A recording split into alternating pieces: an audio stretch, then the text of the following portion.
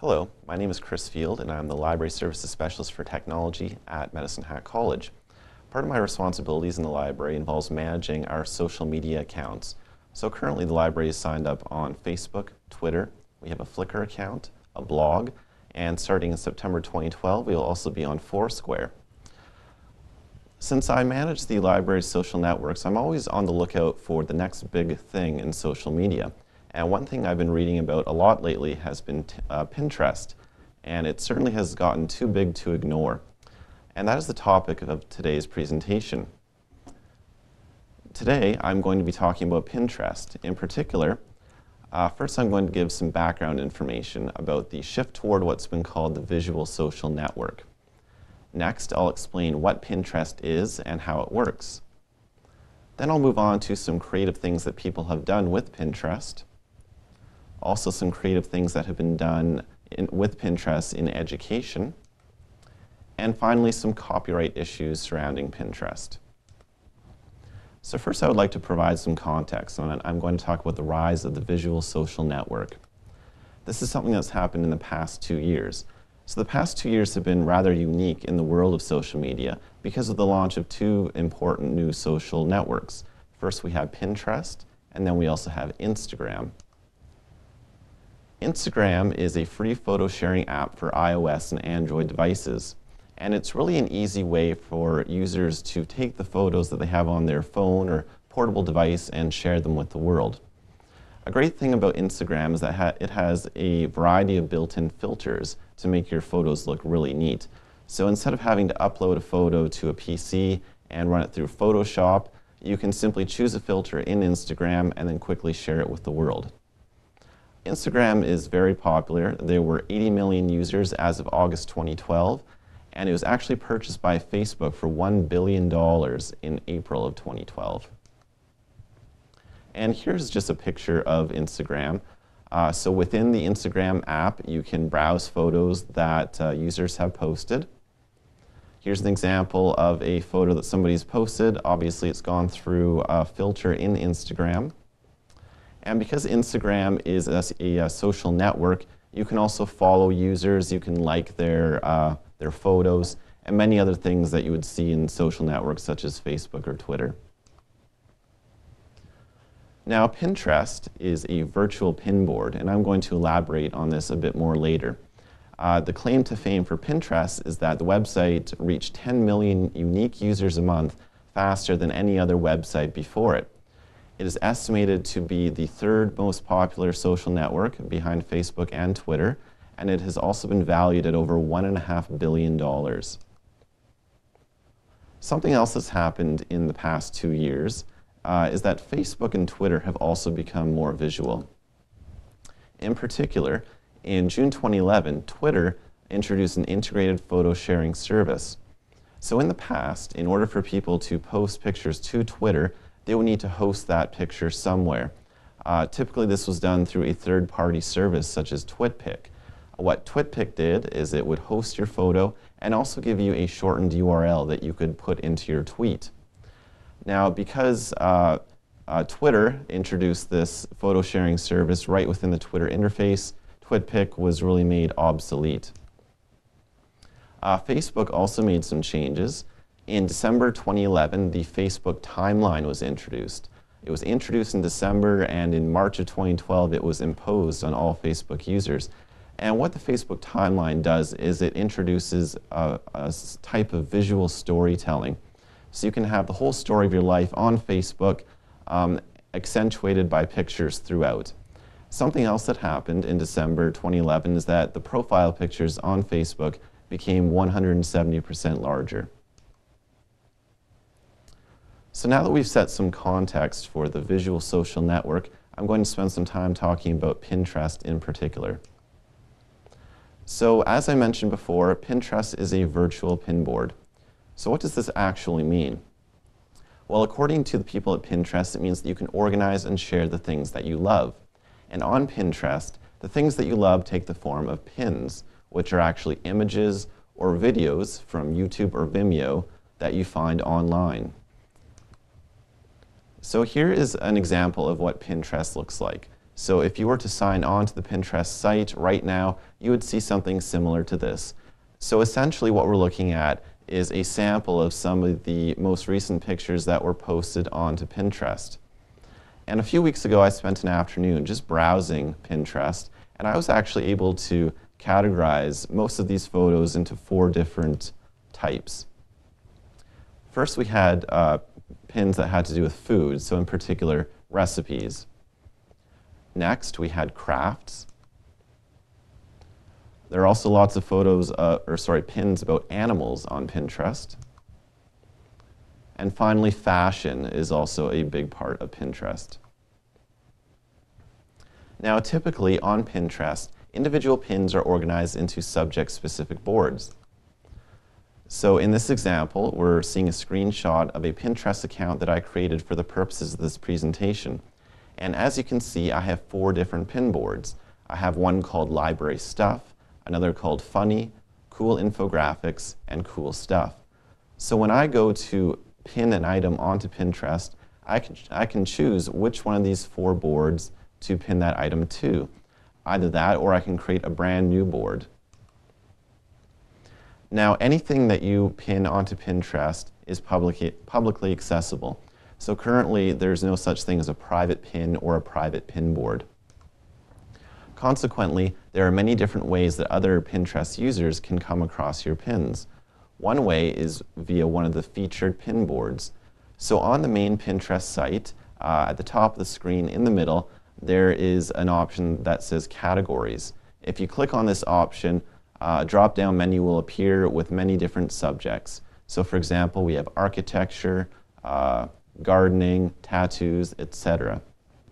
So it is quite possible that something that you have pinned will be featured on one of these category boards for other Pinterest users to find. Another way Pinterest users can find your pins is by following your account. So in this example, I'm following an account called Dogs Galore, which means I can keep track of all of the new pins that this person, or this account rather, puts onto Pinterest. Also, people can find your pins by using the built-in search feature in Pinterest. So on Pinterest, in the top left-hand corner, there is a search box where people can type in whatever keywords they like. So in this example, I did a search for medicine hat. And clearly, people are posting pictures of horses that have to do with medicine hat. Now, when you conduct a search in Pinterest, the first set of search results that you will see are specific pins that have to do with your keywords. However, you can also search for entire pin boards related to your keywords, or also people related to your keywords. Next, I'll talk about how to actually use Pinterest. The first thing that I'll mention is that anyone can view pins on Pinterest without an account. So what that means is that any internet user can browse the category pages that I mentioned earlier. You can also search for pins, boards, and people. And you can also share individual pins via Facebook or Twitter, all without a Pinterest account. That being said, by signing up for a free account, you gain the ability to pin your own items and also engage with the Pinterest community. Now, in order to pin items on Pinterest, there are actually a few different ways you can go about doing this. Probably the easiest way is to find something on Pinterest that somebody else has pinned and repin it yourself. So whenever you're looking at a pin on Pinterest, all you need to do is hover your cursor over that pin and a repin button will appear. By clicking on that repin button, a new window will open up, just like this, and basically you're being asked to choose which one of your pin boards to pin this item to, and also if you wish, you can add a comment for that pin. And then it's just a matter of clicking Pin It, and you're done. Another way you can pin items on Pinterest is by uploading an image from your computer. So within the Pinterest interface, there is an upload button, and when you click on that button, a new window opens up. And again, it's just a matter of choosing the relevant file from your computer, selecting which pin board you want to pin that image onto, and then if you wish, adding a comment. Something else you can do is pin items using one of the Pinterest buttons that you might find anywhere on the web. So typically, these Pinterest buttons might be contained within a social media bar, which will contain options for Facebook, Twitter, and other social media services. Sometimes, however, the Pinterest button might be right next to a photo or some kind of other image on a web page. So by clicking on that Pinterest button, you have the option of pinning that image directly. Something else you can do, and I think this is pretty neat, you can install a Pinterest bookmark for your web browser. So what this means is that when you're looking at a web page through your web browser, but there is no option, there's no Pinterest button to pin an image, you can simply navigate to your bookmarks folder and click the Pinterest bookmark. And what will happen is that a new window will pop up and all of the images from that web page will be splayed out in front of you in a grid. So from there, it's just a matter of choosing which image you want to pin and clicking the Pin It button. Now, there are also Pinterest apps for iOS and Android devices. The app for iPad in particular is quite slick. In addition to letting you navigate the Pinterest website, it has a full-featured web browser built in, and that web browser contains the Pin It button right next to the address bar. So as I previously mentioned with the Pinterest bookmark, this Pin It button works the same way. So by clicking on the Pin It button in that iPad app, all the images from the web page will be laid out in front of you, and you can simply click on the one that you wish to repin. And as I mentioned before, when you sign up for a Pinterest account, you also gain the ability to engage with the Pinterest community. And in Pinterest, you do that by leaving comments on other people's pins and vice versa. Currently, there's no way to send direct messages to other Pinterest users, which is kind of nice because it keeps your commitment to Pinterest quite minimal in terms of interacting with other people. You can get in there and get out pretty quickly. Okay, some creative things that people have done with Pinterest. First of all, we have a Pinterest job posting. By that I mean not a job posting work at Pinterest, but job postings that companies put onto Pinterest. So right here, we have an example of a job posting from a company called Work Club. Work Club is an advertising agency based in the UK, and they are currently looking for a new creative director. So rather than writing up a text-based job posting and mounting it on their website, they've actually put all the requirements on Pinterest. So what I mean by that is they've created a pin board, and on that pin board, they have pinned pictures from classic movies. Each picture represents a characteristic that this company would like the potential creative director to have. Something else that people have done with Pinterest is actually launch an entire website on Pinterest. So an example of this is another advertising agency called Holler. They're based in Sydney, Australia, and they actually mounted their entire website on Pinterest. So how they did this is they created a Pinterest account for the company, and within that account, they created individual pin boards, each pin board representing one section that you would see within the site. Within each pin board, they had individual pins. Each pin would have a picture and a comment, and each individual pin would represent the content on the website. So a very cool idea, probably not ideal for every type of website, especially if you have lots of content, because Pinterest limits your comments to 500 words, but certainly for an advertising agency, a very good use of Pinterest. One other neat thing that's been done is a Pinterest puzzle contest. So in this example, there's a French automaker called Peugeot, and they had a puzzle contest on Pinterest. How they did this is they took a picture of one of their cars, they split it up into different pins in a panoramic style, and as you can see from the picture, several of the pictures are actually missing to complete that entire picture. What they asked people to do is go onto the company's Facebook page and web page in order to find those missing images and then repin them onto Pinterest for a chance to be entered into a draw for a prize. Finally, another company held a lottery on Pinterest. So this was done by the British airline BMI, and what they did is within their Pinterest account, they added pins, so pictures of some of their most popular destinations. Each picture contained a number in the bottom left-hand corner, and they asked people to go onto Pinterest and repin up to 6 of these pictures. After a certain date, the company drew a random number, and all the users who had posted a picture associated with that specific number were entered into a draw for a prize. Next, I'll talk about some educational applications of Pinterest. So one thing that's been done with Pinterest is it has been used as a place to gather online research. So in this example, what somebody has done is they have gone on the web and found many different articles that apply to their research topic. Rather than adding these articles to a bookmark list or printing them out, they have pinned images from the articles to a board in Pinterest.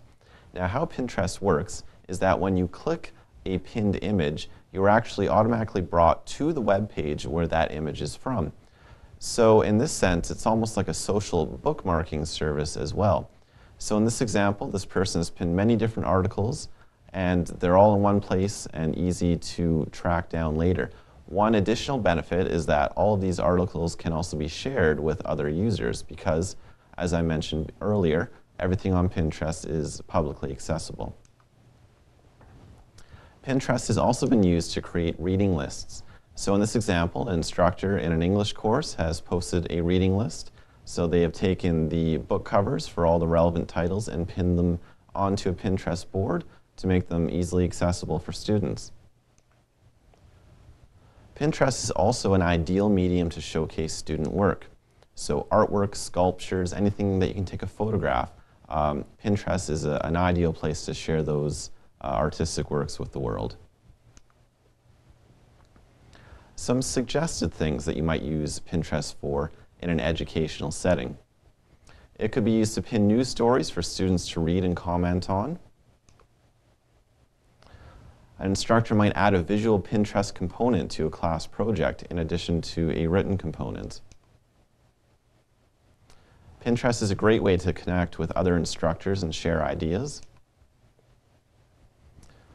You might also want to create a research help board within Pinterest that would contain links to databases, websites, and other resources to help students with their research projects. The Pinterest search feature is a great way to find material on your subject. You can simply type in any keywords that apply to your discipline and see what is out there. You might also want to look at the education pin board. That's within the featured category menu that I mentioned earlier, and there are lots of great ideas on there as well. Something else that I'll mention just very quickly is another social network called Learnist. Now, Learnist is brand new. In fact, it's still in development. You can't make an account with them yet. However, they're doing something unique. They've taken the Pinterest concept and they've applied it directly to education. So whereas Pinterest is clearly geared more toward common interest, popular topics, Learnist is dedicated entirely to specific academic disciplines. So this is something to keep an eye on down the road as well. Now I'm just going to say a few words about copyright. As you've probably noticed, Pinterest is entirely based upon sharing other people's content. And from a copyright standpoint, I think this raises a few interesting questions. According to the Pinterest Terms of Service, it is the user's responsibility to ensure the copyright is respected before they pin anything onto the website. Now, is this actually being done? It's hard to say. I would probably say that it's not. I think the saving grace for Pinterest is that all images are directly linked to the original source material. So as I mentioned before, by clicking on an image, you'll be transported to the website where that image comes from. That being said, copyright holders can still request that Pinterest remove their content. So if you do pin something onto Pinterest, there is of course a possibility that the intellectual property owner might not like that and may ask Pinterest to remove that content. Something else that Pinterest has put in place to address copyright concerns is a no pin code. Now, this is a special HTML tag that people can put onto their websites, and by adding this tag, it removes the ability for people to pin any images on that particular page. And just to conclude the presentation, Pinterest is still a relatively new social network. It's less than 2 years old, and there is still a lot of room for growth and development. One interesting thing about Pinterest is that currently the majority of users are female, and it's unclear why specifically that may be. One theory is that up until a few weeks ago, Pinterest was an invite-only service, so you needed to know somebody with a Pinterest account in order to get onto Pinterest yourself. Whether that explains why there are more female users than male, it's difficult to say. That being said, I would like to thank you for watching this presentation, and if you have any questions about Pinterest, please don't hesitate to contact me at the library. Thank you.